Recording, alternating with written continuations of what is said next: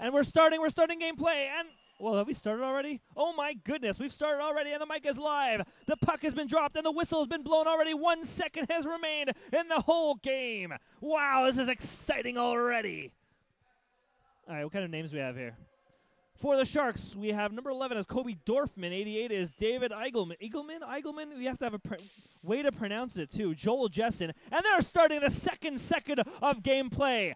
Number 93 races for it. Who's that? Let me see. Michael, I can't pronounce that. Vodianoy. Oh, and he centers it all the way to the backboards on the other side. You got to watch out for the windows. The windows might come into play as well. Number 1 is A.J. Warner, playing for the Kings. And the Kings clear the puck. They're playing defense right now. They're on their defense. Number 1. Oh, I just said who that was. That was A.J. Warner. I guess he's defense. So is Martyr. I guess they're all defense because there's only 3 of them. And it's out of bounds, and that's the whistle. And it's out. We're going to find out where they put the ball once it goes out of bounds. Is there a rush? Is there a puck drop? Who knows? We are going to find out as we continue. Joel's got the puck. He's got the whistle, and he's being very liberal with it. He's having a great time, and he likes to bounce it once in a while as well. Hey, man, a ref gets bored too. Number 66, Shai Cabessa. Let's see if he's shy with the puck. And, yeah, he's not. He does win the faceoff, but it's immediately captured by David Eigelman. Eigelman, he tries to center it, and he doesn't get it past, but he's in front of the net. Is he open? Is that considered open? I don't know. If you have more than 2 centimeters in front of you, is that considered open? The rink is pretty small. And there's a shot. Oh, but who knows? Who knows what might happen here? The Kings have control, and they still have the puck. Shruggy Rosenzweig throws it, and it hits the backboard. That's not considered out of bounds. So you can use that actually as one of the players. The walls can be a player. Do a little fancy footwork with it. You don't have to worry about it going out when you're on the Kings team. That might be to their advantage. The fact that the Kings can shoot it as high as they want, and it can basically go anywhere except for the bench of the Sharks, that can be used to their advantage, possibly. We see a switch of shifts. The teams are changing. They're having time, and the time clock is still going down. I guess that doesn't stop the time clock. It doesn't matter that the ref shoots the whistle off. It doesn't matter that the call and the game is stopped. It just matters that we have times that is being elapsed. They have to take that into consideration. They can't think, the guys can't think that just because the whistle has been blown that they can relax, because the time is still going, and time is of the essence when you're playing. There's still no score. It's 0. The Sharks and the Marauders, I keep calling them that. The Sharks and the Kings. Oh, and there's a save by Jakubovic, and it almost goes, but it hits the post. No goal. Everyone's calling no goal, and everybody admits it, but maybe there is a goal. We see high fives. The first goal is coming under review. Apparently there's no goal, even though there was a little bit of a premature cheer there by the Sharks.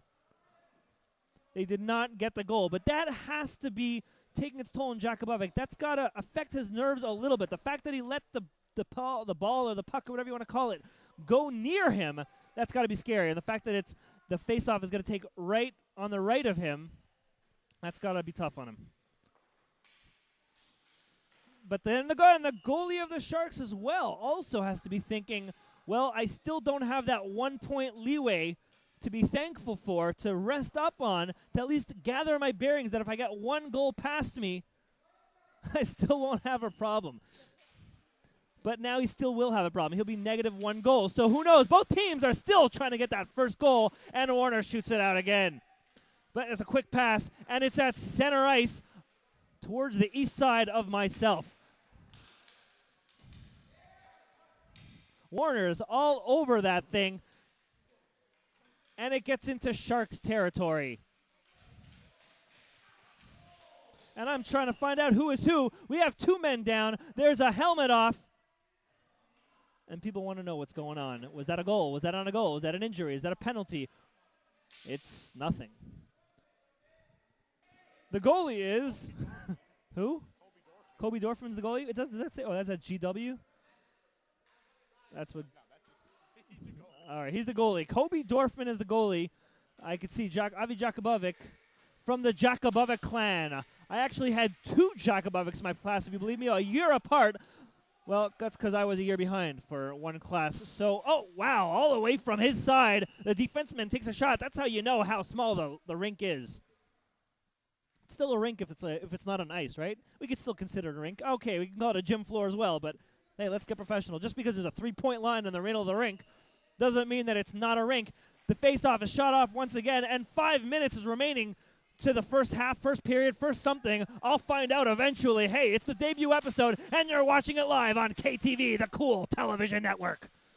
There's a fight for the puck, and the Sharks are the ones that were able to clear it. But Shrike Rosenzweig is the one able to clear it all the way down the ice, all the way down the rink for the Kings, but it's not to much avail. Shrike's got to do the same thing again. He backhands it off, but he doesn't clear it, and there's a shot, but Jakubovic makes the save.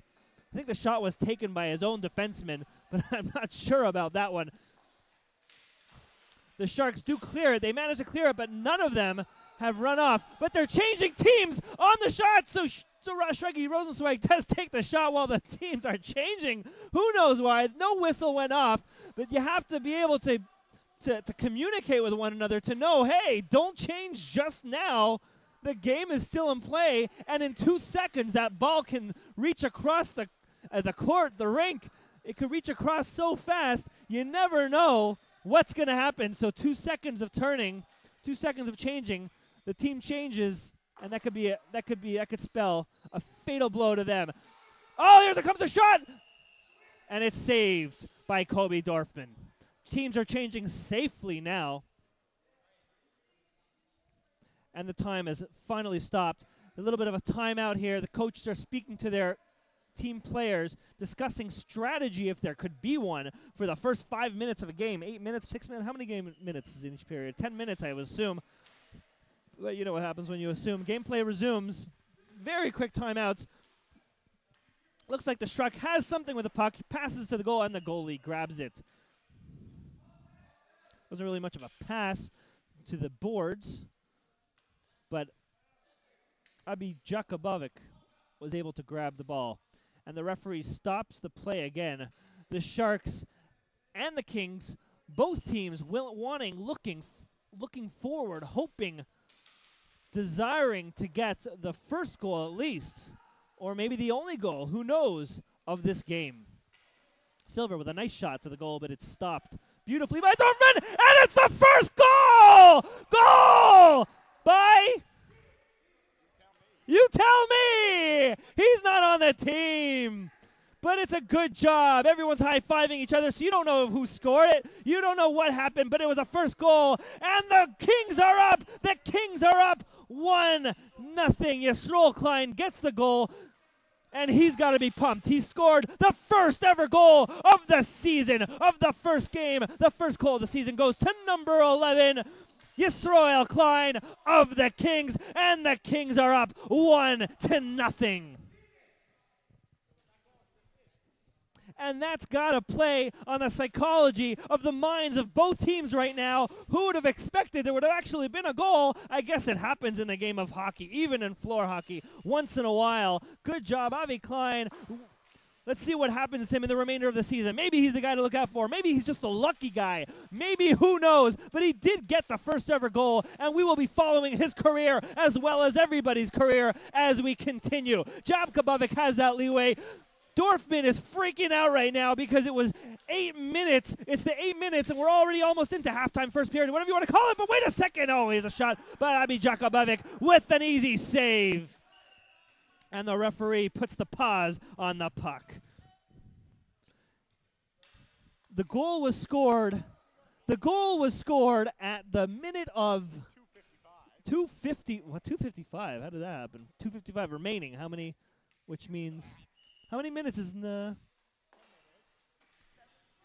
I'm being told that there's 7 minutes per 10 minutes per period. I don't know if it's a period. I don't know if they do it per game.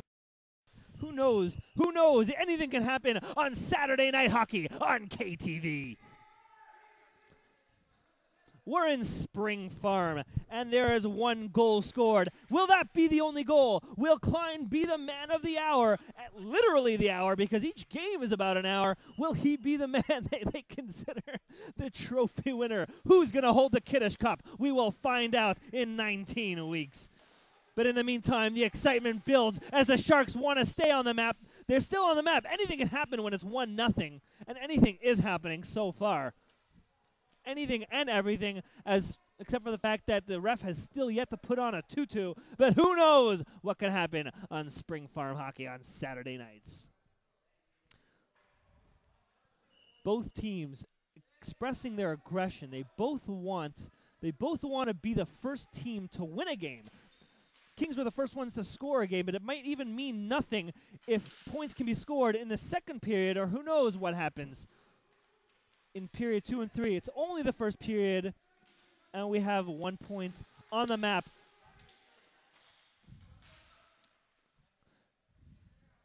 There's a race for the puck for the corner on the Sharks bench. Nobody's been fighting yet. They've been pretty calm when they're standing by their bench. You don't see anything pushing or shoving as yet. It's only the first week, so you never know. And then finally a save, and the crowd gives them a mocking clap for saving that puck. Okay, that was me. I'm the only one in the crowd. I don't care what you need. Okay. And there's a race for the puck. Oh, there's a shot. It was a quick shot, too. You never know. These snapshots can happen, and he's looking for his next one. You can see on his eyes that Klein wants to shoot his second goal. A little bit greedy, but hey, greed is where it's at. The more points, the better. The more Abby Jakubovic can rest. There's 50 seconds left to the first period. A shot and a beautiful save by Kobe Dorfman.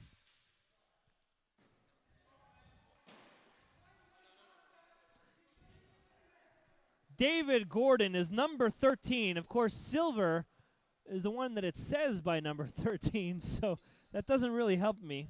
Oh, there's Shmuel Weiss is also 13. A lot of guys like to be 13. Apparently everybody's bar mitzvah this year. We have 3 number 13s, 1 for the Sharks. Shmuel Weiss is for the Sharks, and for the Kings, Menachem Silver and David Gordon. We have 3 number 13s. Everybody wants to get lucky when it comes to Saturday night.